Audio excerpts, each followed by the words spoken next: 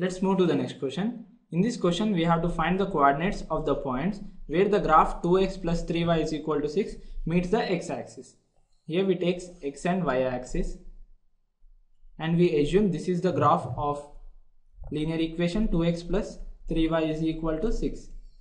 According to the question, we have to find out the points at which the graph meets x and y-axis.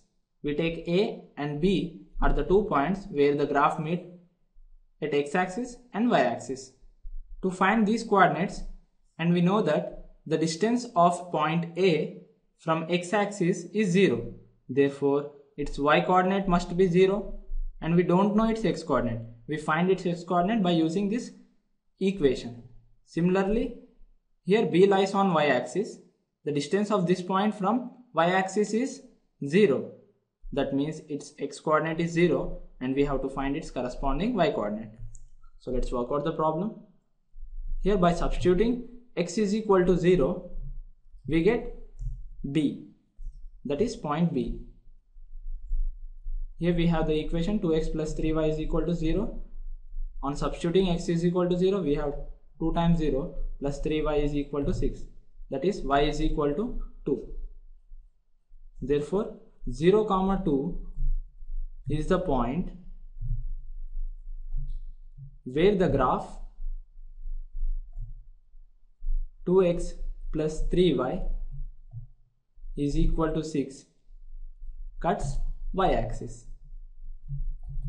Similarly, to find point A, that is the point on x-axis, we take y-coordinate 0. And here we have the equation 2x plus 3y is equal to 0. 2x plus 3y is equal to 6. Let's substitute it here. And here we have 2x plus 3 times 0 is 0 is equal to 6. That means the value of x is 3. Therefore, 3, 0 is the point where the graph of the equation 2x plus 3y is equal to 6 cuts x-axis. And this completes our solution.